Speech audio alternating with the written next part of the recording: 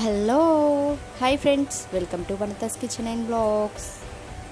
ఇవాల్టి video special వచ్చి capsicum tomato curry. చాలా ఈజీ అండ్ సింపుల్గా ఎలా చేయాలో ఈ వీడియోలో మీతో షేర్ చేసుకుందామని ఈ వీడియో చేస్తున్నాను. ఇంకెందుకు ఆలస్యం, లెట్స్ స్టార్ట్ ద ప్రాసెస్. ముందుగా స్టవ్ ఆన్ చేసి ఒక ప్యాన్ తీసుకొని హీట్ అయ్యాక 2 స్పూన్ల వరకు ఆయిల్ వేసుకోవాలి. ఆయిల్ హీట్ అయ్యాక ఇప్పుడు ఇందులోకి 1 స్పూన్ జీరా, 1 స్పూన్ ఆవాలు వేసుకుని కాస్త వేగనివ్వాలి. అవి వేగాక ఇప్పుడు ఇందులోకి సన్నగా కట్ చేసి పెట్టుకున్న ఆనియన్స్ వేసుకొని దూరగా వేగనివ్వాలి. ఇప్పుడు ఇందులోకి 1 స్పూన్ అల్లం వెల్లుల్లి పేస్ట్, పసుపు వేసుకొని అల్లం పచ్చివాసన పోయేంత వరకు ఉంచుకోవాలి.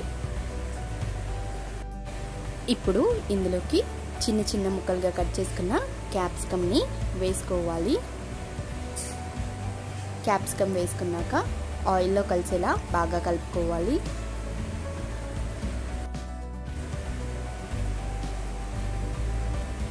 ఈ విధంగా అంతా కలుపుకున్నాక మూత పెట్టేసుకొని ఒక 5 మినిట్స్ పాటు మగ్గనివ్వాలి. మంటని మీడియం ఫ్లేమ్లో ఉంచుకోవాలి.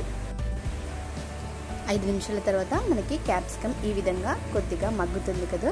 ఇప్పుడు ఇందులోకి చిన్న ముక్కలుగా కట్ చేసి పెట్టుకున్న ఒక 4 టమాటాలని వేసుకోవాలి. ఇప్పుడు ఇందులోకి రుచికి సరిపడా కారం, రుచికి సరిపడా సాల్ట్ని యాడ్ చేసుకొని అంతా కలుపుకోవాలి. మూత పెట్టేసుకొని మరొక 5 నిమిషాల పాటు మగ్గించుకోవాలి.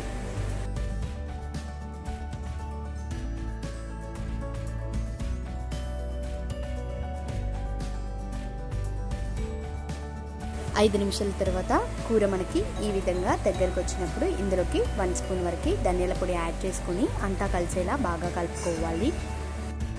ఇక్కడ క్యాప్సికమ్ టమాటో పూర్తిగా మ్యాష్ అయిపోయింది కదా. ఇంకా కొత్తిమీర వేసి స్టవ్ ఆఫ్ చేసేయడమే.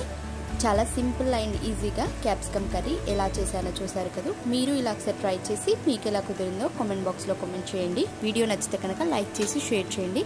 కొత్త వాళ్ళు చూస్తున్నట్లయితే సబ్స్క్రైబ్ చేయండి. Thank you for watching.